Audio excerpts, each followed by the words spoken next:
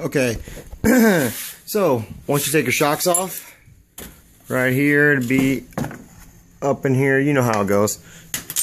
Two 15mm bolts. You want to take your hub off. It's an 1 1/16, and then once you have that, you'll want to put a jack stand underneath before you take your shock off, because there's a lot of movement in here.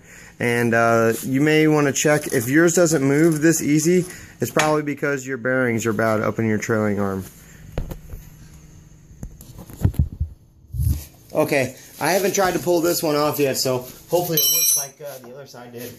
What you want to do is just wrap this around a couple times. Okay, just tie a simple knot in it.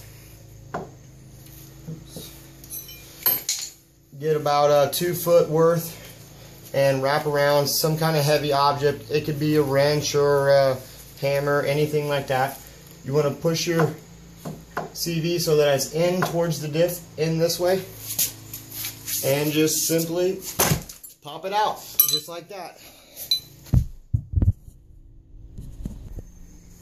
Okay, so if your trailing arm does this, I don't know if you can see it, but it's flexing back and forth towards the differential and back towards me. So that means that trailing arm bearing is bad. Mike, I'm going to need your tool.